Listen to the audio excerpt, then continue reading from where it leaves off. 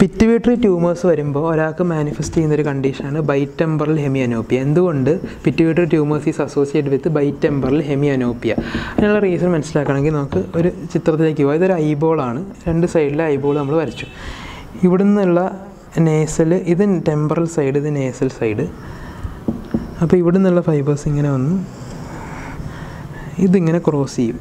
Nasal fibres മാത്രം cross ചെയ്യും. Temporal നിന്ന് വരുന്ന ഫൈബേഴ്സ് ഇങ്ങനെ പോകും. അപ്പോൾ ഈ ഒരു ഏരിയയിൽ നമ്മൾ വിളിക്കുന്ന പേരാണ് ഒപ്റ്റിക് അയാസ്മ.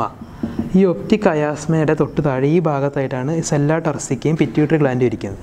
അപ്പോൾ പിറ്റ്യൂട്ടറി ഗ്ലാൻഡിൻ്റെ ഇൻക്രീസ്ഡ് ആയിട്ടുള്ള ഗ്രോത്ത് കാരണം ഈ നേസൽ ഫൈബേഴ്സിൽ പ്രഷർ ഉണ്ടാകും, കംപ്രഷൻ ഉണ്ടാകും.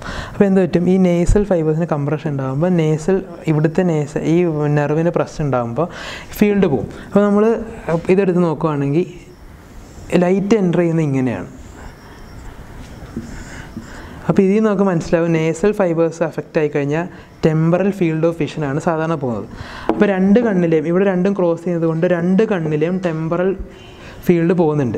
രണ്ട് കണ്ണിലെയും ടെമ്പറൽ ഫീൽഡ് പോകുന്നതുകൊണ്ടാണ് നമ്മളിതിനെ ബൈടെമ്പറൽ എന്ന് വിളിക്കുന്നത്. പിന്നെ ഒരു കണ്ടീഷൻ ഇത് നോക്കി ഇങ്ങനെ അറിയാം. ഇത് നമ്മുടെ ഫീൽഡ് എടുത്ത് നോക്കിക്കഴിഞ്ഞാൽ നമ്മളിപ്പോൾ പറഞ്ഞു ടെമ്പറൽ ഫീൽഡാണ് പോകുന്നത്. രണ്ട് കണ്ണിനും ടെമ്പറൽ ഫീൽഡ് പോയി, രണ്ട് കണ്ണിനും പകുതി കാഴ്ച പോയി. അതുകൊണ്ടാണ് ഇതിനെ ഹെമിയാനോപ്പിയ എന്ന് വിളിക്കുന്നത്. പകുതി കാഴ്ച കൊണ്ട് ഹെമിയാനോപ്പിയ, രണ്ട് കണ്ണിൻ്റെയും ടെമ്പറൽ ഫീൽഡ് പോകുന്നത് കൊണ്ട് ബൈടെമ്പറൽ, പകുതി കാഴ്ച കൊണ്ട് ഹെമിയാനോപ്പിയ. സോ പിറ്റ്യൂട്ടറി ട്യൂമേഴ്സ് കയാസ്മയിൽ പ്രസ് ചെയ്യുന്നുണ്ട്. ബൈടെമ്പറൽ ഹെമിയാനോപ്പിയ ഇസ് ദ മാനിഫെസ്റ്റേഷൻ.